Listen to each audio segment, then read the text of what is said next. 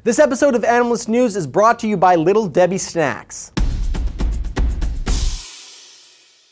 Hey, what's up guys, I'm Alex Farnham and this is Animalist News. As cute of a movie as Finding Nemo is, it's wrong. You see, clownfish are hermaphrodites. At first, they're born with no gender or sex organs, but eventually they all turn into males during puberty. The biggest and most aggressive male then takes control and becomes a female. That's right, females are the alpha males of the clownfish society.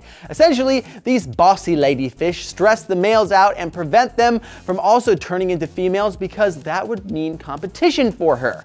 But when the female dies, the largest male once again turns into a female and takes over her role. The second biggest clownfish then assumes the dad role and protects the younger fish. So really, when Coral dies in the beginning of Finding Nemo, Marlin should have turned into a female and Nemo wouldn't have even been a boy yet. All in all, that's probably a bit too complicated for a 70-year-old to wrap their brains around. What's your favorite Pixar movie? Let me know in the comments below. Mine's probably Toy Story 3, but it got really emotional when they're heading towards the furnace because I started to cry because I thought it was, and then I realized that, you know, I'm crying about toys.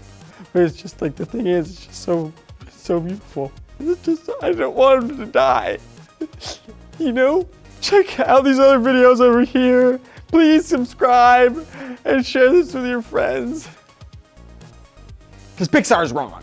Win a VIP behind-the-scenes zoo or aquarium experience hosted by Animal Planet's large predator expert, Dave Salmoni. Join Animal Planet and Little Debbie Snacks and dive into a summer of fun.